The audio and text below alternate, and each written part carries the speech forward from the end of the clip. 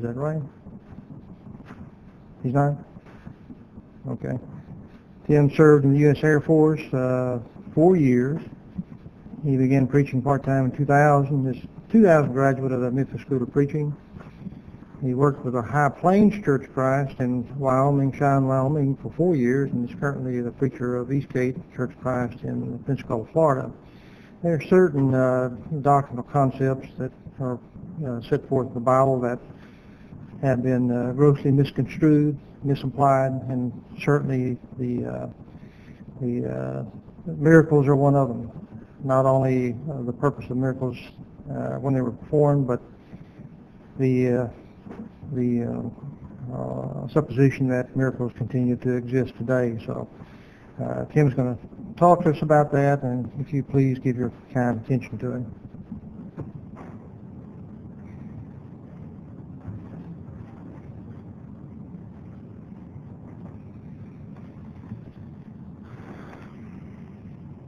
I am very excited to be here. It has been wonderful to be invited to speak at this lectureship. I would have thought it a privilege just to be here even if I wasn't asked to speak on it. The fellowship has just been absolutely wonderful. I think all of us, and not just preachers and elders, but all of us as brethren need a time where we can gather together and to hear God's word so ably proclaimed, but to also enjoy the fellowship that Christians, one of the wonderful blessings of being a Christian is this kind of fellowship. We should be thankful for God who made that possible. When I was at the Memphis School of Preaching, before they went haywire,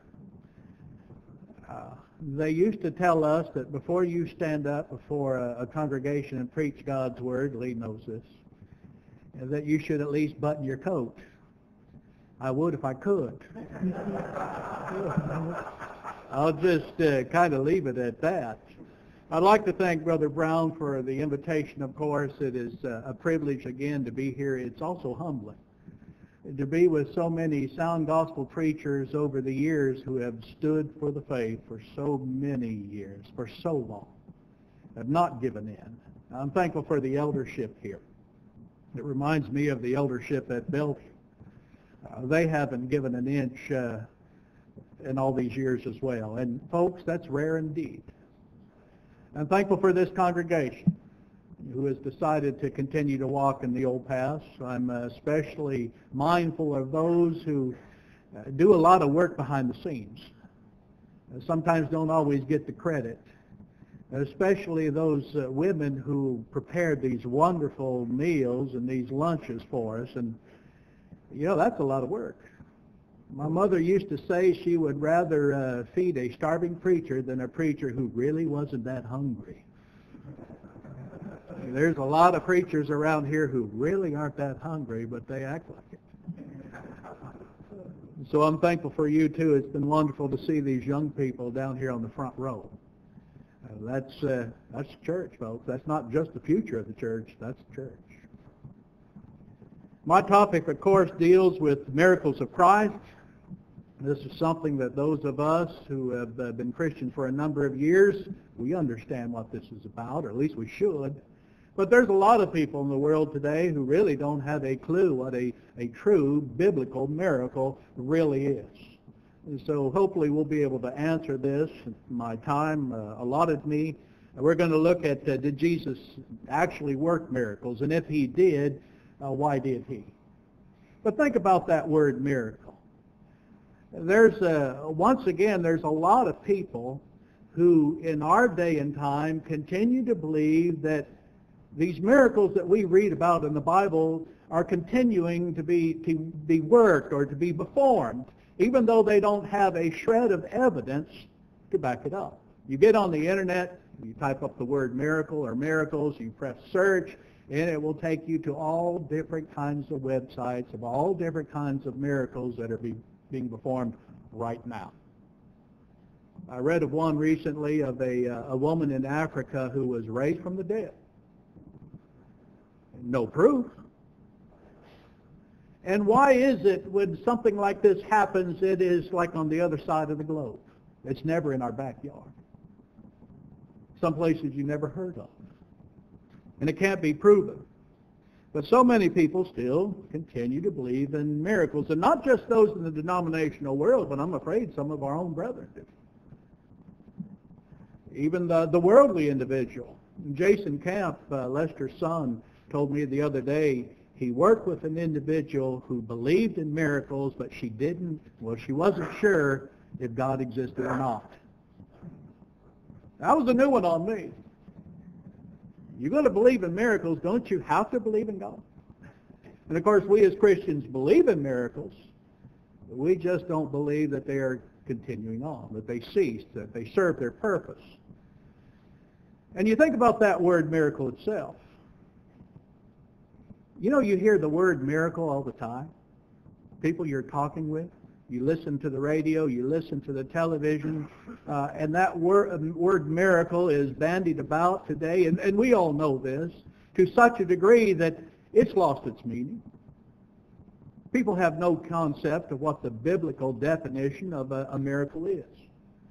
A woman bringing a child into this life, well, that's a miracle. Someone surviving a terrible accident, they will classify that as well as a miracle. We all watched on the news when that plane went down into the Hudson River. And there was a reporter I listened to stated, you know, if they make this into a movie, they will call it Miracle on the Hudson. And I thought, well, yeah, that's right, if they do. And they referred to it since then, some reporters, as just that. But it wasn't a miracle. People refer to the next pharmaceutical drug that comes out on the market will be the next miracle drug. Things that are just unexplainable are defined as a miracle. I was talking to a woman just a couple of months ago who believed in miracles, and she gave me evidence of a miracle that was worked in her own life. She was rather sickly at one period of time, and all of a sudden, she got better in a short period of time. She went to her doctor, and he couldn't explain it. She couldn't explain it, even though she was seeing a doctor and even though she was taking medication. Because it was unexplainable, it had to have been a miracle. You see it in sports. You remember back in 1980, the Winter Olympics, when the Americans were just about to beat the Russians, the Soviets, in hockey, Al Michaels. Do you believe in miracles? And how that has stuck with people over the years. You even see it in football games where one football player at the end of the game will say it was a miracle that we were able to beat that other team. Come from behind the last few seconds. None of those were miracles. Vine's Bible Dictionary defines the word miracle, coming from the Greek word dunamis, as meaning power, inherent ability, is used of works of a supernatural origin and character, such as could not be produced by natural agents and means. I always like Brother Guy N. Wood's definition of the word miracle. He defined it as an event which the force of nature, including man's own natural powers, cannot produce, and which must therefore be attributed to supernatural sources. In other words, the event that the individuals witnessed with their own eyes, they could not describe it in any other way, but it had to be from God. It had to be a miracle. Now, a woman bringing a child into this life, into this world, that's a wonderful event. But it's according to natural law. Someone who has survived a terrible accident is truly fortunate indeed, but it's not a miracle. The things that are unexplainable, where did we ever get the idea that that was a miracle? There's a whole lot of things. You can just ask my dad. There's a lot of things that I can't explain. It doesn't mean it's a miracle. We've all heard that expression or that saying, how can a black cow eat green grass and produce white milk and yellow cheese? I don't know. Somebody knows, but I don't. And just because I don't know how it is done doesn't mean it's a miracle. And when you think about it, one football team being able to beat another, that's not a miracle. There was a reason behind all of that. The Florida Gators were just better than the Oklahoma Sooners. That's why. Sorry, Jesse. But I hope I won't become your enemy because I tell you the truth.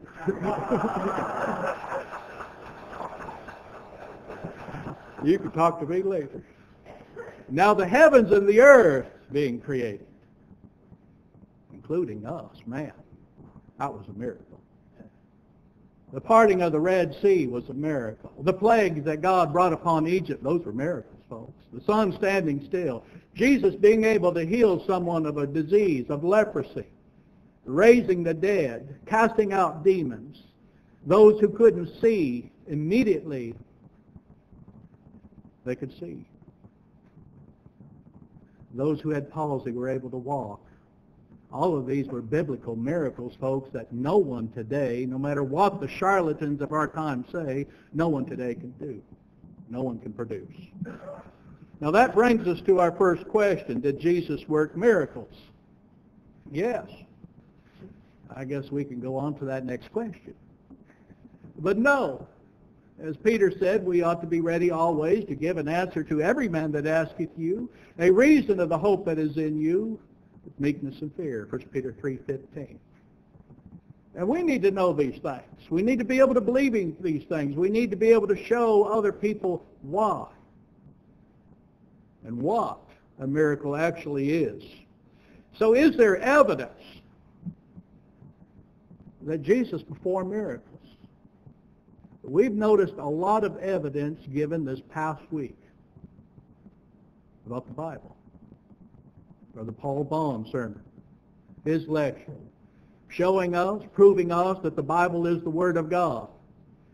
We've noticed in these lectureships that there is proof, that there is evidence, if you will, that there is a God. Once again, His Word is inspired, which means every word and every verse and in every chapter and every book is the Word of God. God breathed these words to man. They wrote them down. They taught them.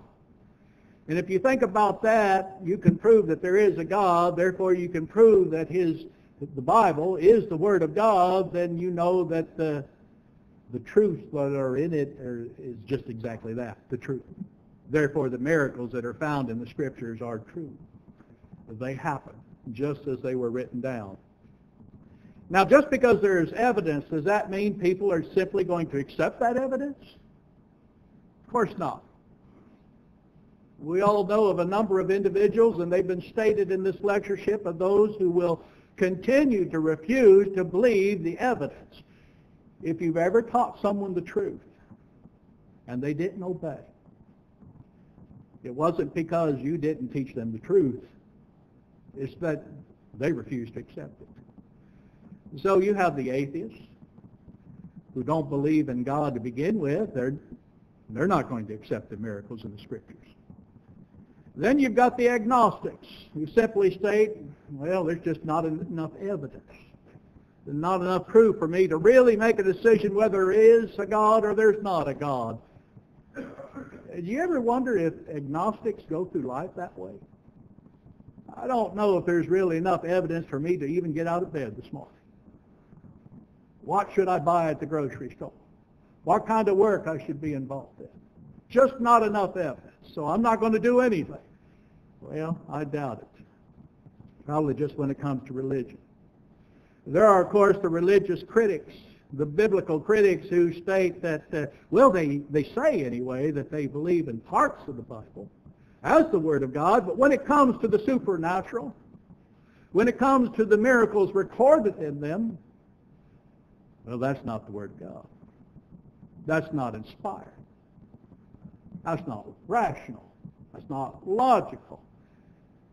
Actually, the evidence proves that it is logical. It is rational. Of course, if you remove the miracles from the Bible, and this is their point, well, what do we have left? They're trying to undermine people's faith. Where would we be as Christians if we had no miracles to believe in? Jesus being born. That's removed. And of course, that's their whole point. And the list is long of those down through the centuries, as has been mentioned in these lectureships, of those who refuse to believe in the evidence, in the proof that God provided for man to believe that Jesus worked miracles. In putting this paper together, I noticed a number of names that kept cropping up. One in particular, as we all know, is David Hume. This Scottish philosopher who lived back in the 1700s, and he was Scottish, not British philosopher, which is good. But when you think about David Hume, it's important to know his background. It's important to know that Hume was an agnostic, which tells us where he's going to be coming from.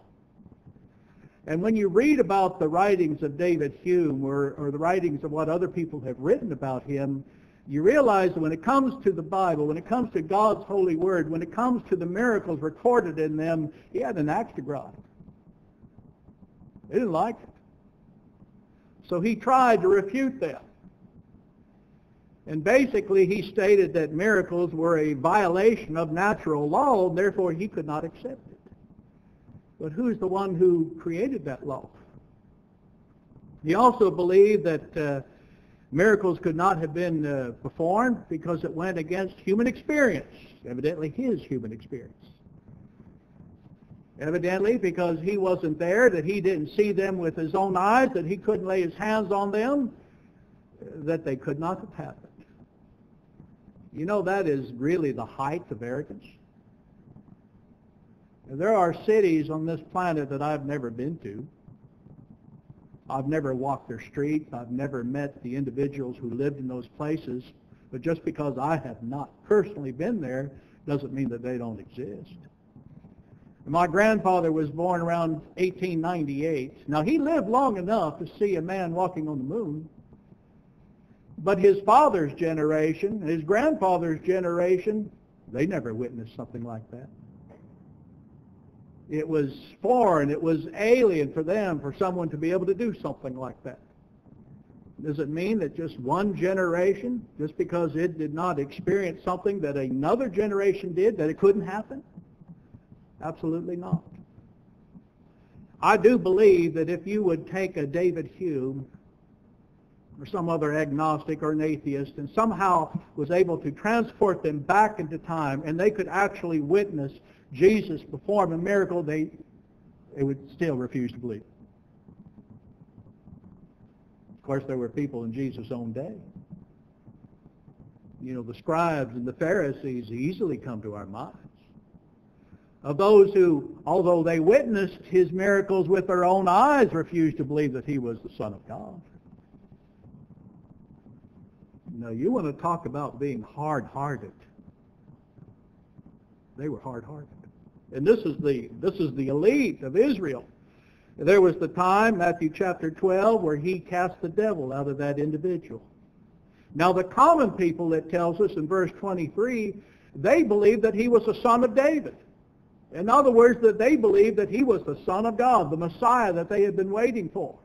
However, the reaction of the Pharisees, if you remember, was completely different. This fellow doth not cast out devils, but by Beelzebub, the prince of the devils, verse 24. And of course, he quickly refuted their premise. When he raised Lazarus from the dead, some believed, but others ran and told the Sanhedrin. Now, what was their response? What do we? For this man doeth many miracles. John 11:47, they could not deny the miracles that he was performing. You think if they could, they would have? You know it. But they couldn't, so they just planned to kill him. But the evidence of Jesus working miracles, performing them, is abundant, as John tells us, John 20, verse 30 and 31. A host of other verses that point this out.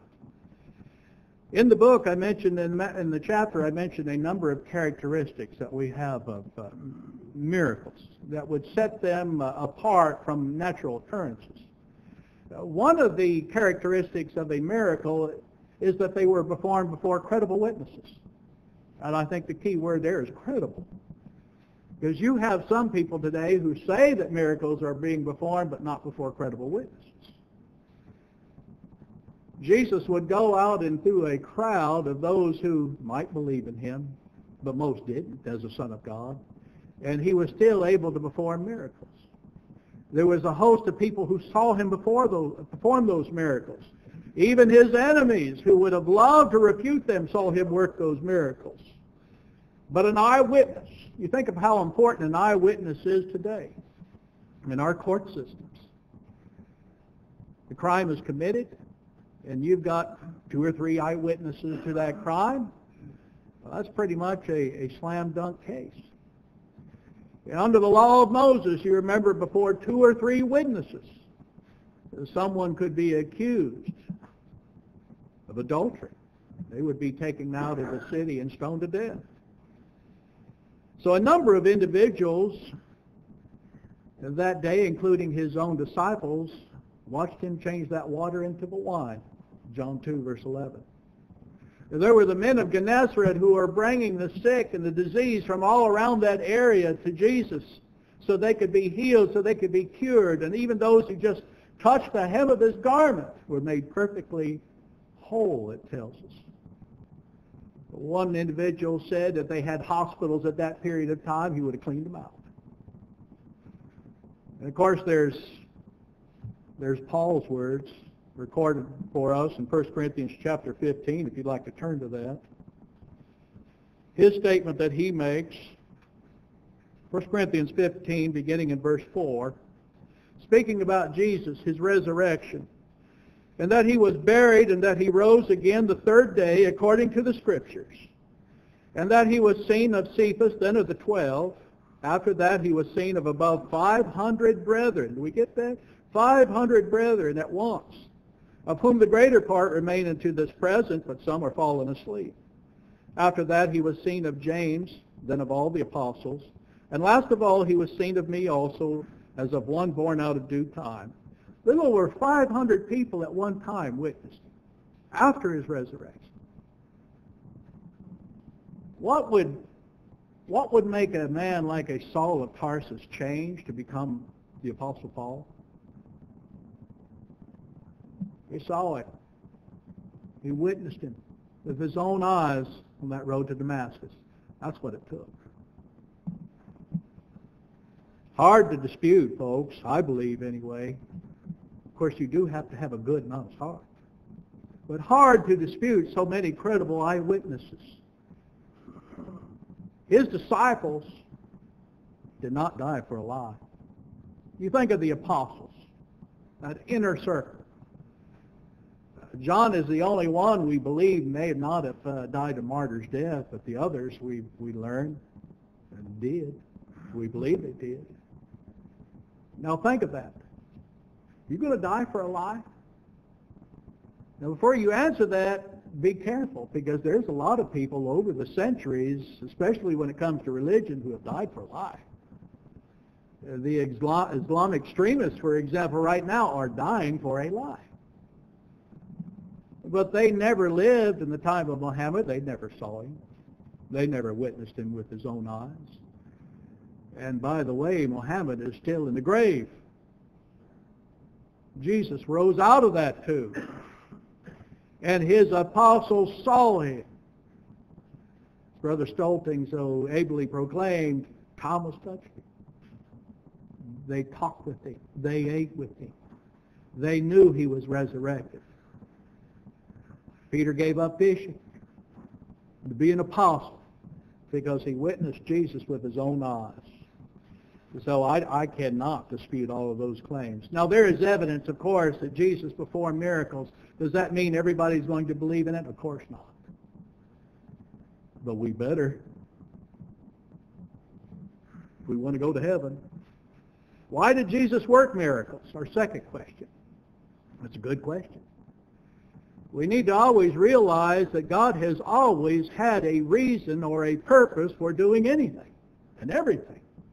Nothing was ever left to happen chance. There's always a purpose behind it. And when you look at some of the examples in the Old Testament of the miracles that were performed, I do believe it sheds some light upon the miracles in the New Testament. They were performed for a purpose as well. You remember when God came to Moses, had chosen Moses to go into Egypt and bring the children out of bondage, the Hebrew children out of bondage. He made a number of excuses. Well, he wasn't the one. We probably would have too if we'd been there. There was a question that Moses asked, but behold, they will not believe me, nor hearken unto my voice, for they will say, the Lord hath not appeared unto thee. Exodus 4:1. God was able to do something, to remove that doubt. He was to cast that rod onto the ground, and when it turned into a serpent, he was to do what? Pick it up by the tail, which shows a lot of faith on his part. Picked it up by the tail, and it turned back into that rod. But there was a purpose for that miracle. And that was to show the children of Israel that God did appear to them, that they may believe that the Lord God of their fathers, the God of Abraham, the God of Isaac, and the God of Jacob, hath appeared unto thee. Exodus 4:5. What was the purpose behind those plagues that God brought upon Egypt? Was it simply to bring the children of Israel out of bondage? Was that just the only reason? Remember, every one of those plagues attacked their false gods, Egypt's. That was to show them, to show Pharaoh, that there was only one God. And the Egyptians shall know that I am the Lord when I stretch forth my hand upon Egypt and bring the children of Israel out from among them. Exodus 7:5. And even the people, the nations around them, Exodus 9:16, would know that as well. At least there'd be the evidence of it. Elijah was able to, through God's power, raise up that widow's son who died. But there was a reason behind it. And we know of that reason or that purpose from her own words that are recorded for us to this day. She stated, now by this I know that thou art a man of God, that the words of the Lord in his mouth, that they were truth. 1 Kings 17:24 tells us. So noticing some of these miracles in the past that would provide proof, evidence, that Israel's God was the one true God, that God's prophets spoke his words and not their own, definitely shed some light on why Jesus performed miracles in his day and time. And has been mentioned already, one of those reasons, of course, was to prove his deity, to confirm him as the Son of God. Now God understood, our Father in heaven understood that man would need some proof, that man would need some evidence. Remember that faith is a substance or the assurance of things hoped for, the evidence of things not seen, Hebrews 11:1. Now another word for evidence in there is conviction, as the ASV states it, but also proof. Christ would give them proof over and over again through the miracles that he was able to perform that proved that he was deity. 100% man, 100% God, same time. He was the Son of God. Brother Bruce mentioned the incident where they lowered the man who was sick of the palsy down from that roof because it was so crowded. Mark chapter 2. Not only would Jesus heal that man of the palsy so he would be able to walk again, but before that, what did he state? He was going to forgive him of his sins. Now here you had also the scribes who reasoned in their hearts that he blasphemed. Because only God can do that. Only God can forgive sins. Well, he was. They just would not accept it. But he had an answer for them. The individual, Jesus himself, who had the power to heal a man who was lame, would also have the power from the same God to forgive sins. Understanding their hearts, he stated, but that ye may know that the Son of Man hath power on earth to forgive sins, he saith to the sick of the palsy, I say unto thee, arise and take up thy bed, and go thy way into thine house. And immediately he arose, took up the bed, and went forth before them all, insomuch that they were all amazed and glorified God, saying, We never saw it on this fashion.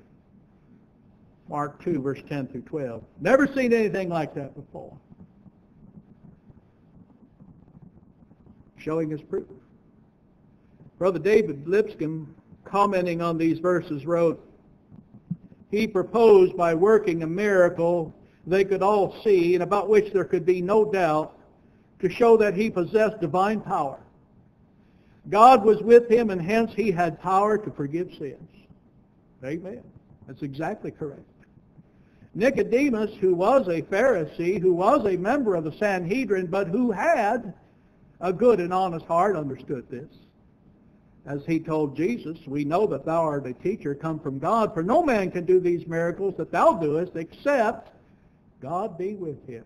John 3, verse 2. When John the Immerser sent two of his disciples to ask Jesus, art thou he that should come, or do we look for another? Jesus had a response for them, if you remember. Matthew chapter 11, verses 4 through 6. Go and show John again those things which ye do hear and see, he stated. What were they watching? What would people be able to say? The blind receive their sight and the lame walk. The lepers are cleansed and the deaf hear. The dead are raised up and the poor have the gospel preached to them. And blessed is he whosoever shall not be offended in me. Matthew 11, 4 through 6. Isaiah of old wrote many years ago of the miracles that the Messiah would be able to work, be able to perform. So they had this proof of this. They had writings of the Old Testament prophets that spoke of this. And yet, most of them still refuse to believe. As most still refuse to believe today. Some things just don't change. Most people will not accept Jesus as the Son of God, even though there's evidence. And we are going to be, John 12:48, judged by his words. Better know them. John wrote, and many other signs truly did Jesus in the presence of his disciples, which are not written in this book, but these are written that ye might believe that Jesus is the Christ, Son of God, and that believing ye might have life through his name. John 20, 30, and 31. What was written? Those miracles recorded in this book. Why? That the world would believe that he was and is the Son of God. And the importance of that, of course, is salvation is only found through his name. Not Mohammed, not Joseph Smith, not the Pope of Rome. No, but Jesus Christ, Jesus the Christ. On the day of Pentecost, city of Jerusalem, Peter preached that marvelous sermon that spoke of the importance of Jesus as the Son of God. And salvation was only through him. Ye men of Israel, hear these words, he said. Jesus of Nazareth, a man approved among you by God. What did he do? Work those miracles, wonders, signs, which God did by him in the midst of you, as, watch it, as ye yourselves also know. Acts 2, verse 22. As ye yourselves also know, those men had witnessed the miracles that Jesus performed. They knew it was true. There was no denying it. It's very clear that at least one purpose of Jesus performing miracle was to prove to the world, to us today, that he's the Son of God. Now, very closely associated with that, of course, is the miracles that he performed, manifested forth his glory, proving that the words that he spoke were also from God, from heaven. Confirmed his word. And how important is that? When the Great Commission started, when Jesus sent the apostles out to evangelize the world, Mark writes, they went forth and preached everywhere, the Lord working with them, and confirming the word with signs following. Mark 16:20. Now think about that. As the miracles that the apostles performed proved that the words that they spoke were not their own. So from God. Jesus performing the miracles that he did would do the same thing. Would prove to the world that God sent him. That his words were true. These were words that they needed to heed. That he was the Son of God. Henry Thayer defined the word confirm as to make firm, to establish, to make sure. And that's what his words did. That's what the miracles that he performed did. They made sure, they made firm that his words were from God. He wasn't a false Messiah. He was the Son of God. The Hebrew writer left no question about that when he wrote, "How shall we escape if we neglect so great salvation, which at the first began to be spoken by the Lord and was confirmed to us by them that heard him, God also bearing them witness, both with signs and wonders and diverse miracles, gifts of the Holy Ghost, according to his own will." Hebrews chapter 2, verse 3 and 4. So there's proof, as we all know. The miracles Jesus performed and the words that he taught, of course, went hand in hand, folks. Hand in hand. Remember again his words to John's disciples, "Go and show John again those things which ye do hear and see." Matthew 11:3. Jesus had a discussion with his disciples, stated, "Believest thou not that I am the Father, and the Father in me? The words that I speak unto you, I speak not of myself, but the Father that dwelleth in me. He doeth the works. Believe me that I am in the Father, and the Father in me, or else believe me for the very work's sake." John 14, 10 through 11. Jesus gave proof from his testimony and from the works. If you're not going to believe what I say through my words, then at least believe me for the very work's sake. You've got eyes. You've got a heart. You can understand these things.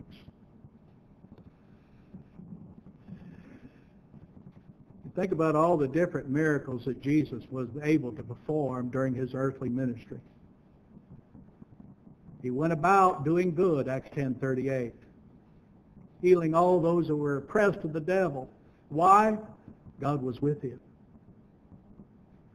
But all the miracles that he was able to perform, none of these so-called miracle workers can produce today. They won't even try some of the miracles that he did, changing the water into wine, feeding the multitudes with a few loaves and fishes.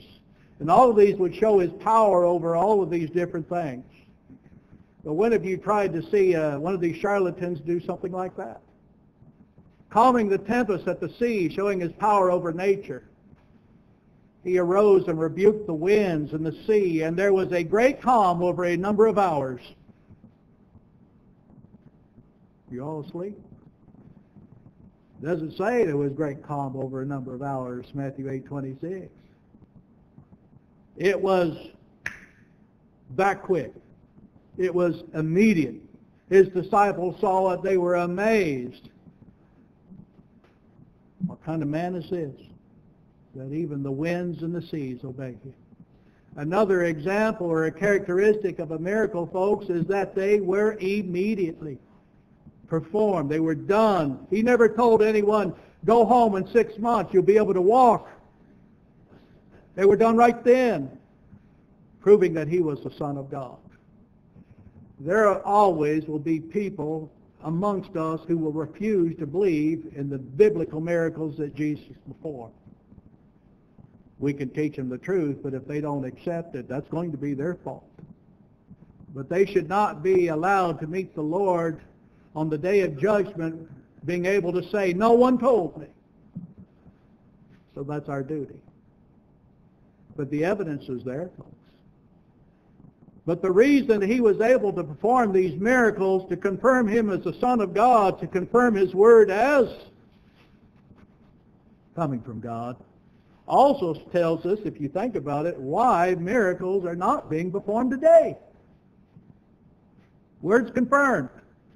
And unless we're going to have some kind of new revelation, which we know that's not going to happen, Jude 3, then there's no longer a reason for biblical miracles to be produced, to be performed. Now, I understand that this lesson this morning was very basic for all of us. We've heard it a number of years over the time that we've been Christians, but there may be someone who doesn't understand this. Maybe, hopefully, someone on the internet who will listen to these messages and have a clear understanding of what the Bible teaches. And of course, as we all know, the Holy Spirit believed in repetition. And I thank you so very much for your kind attention.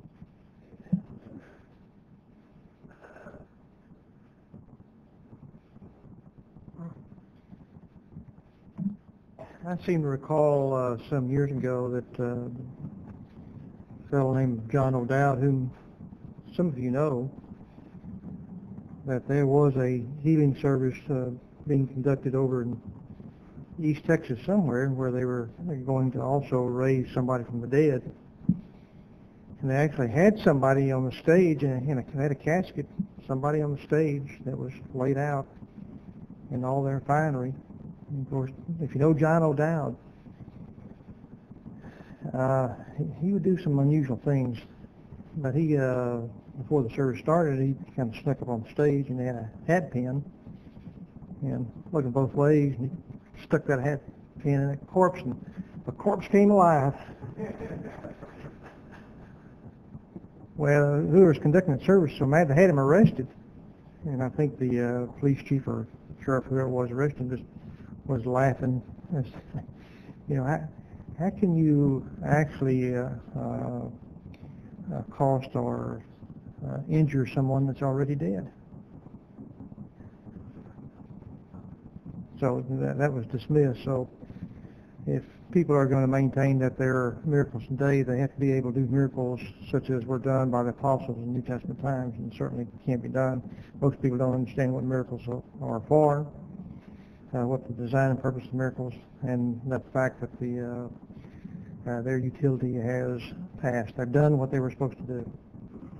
So I appreciate that, Tim. It was very good words, something that we all need to keep in mind. Shall we now be dismissed?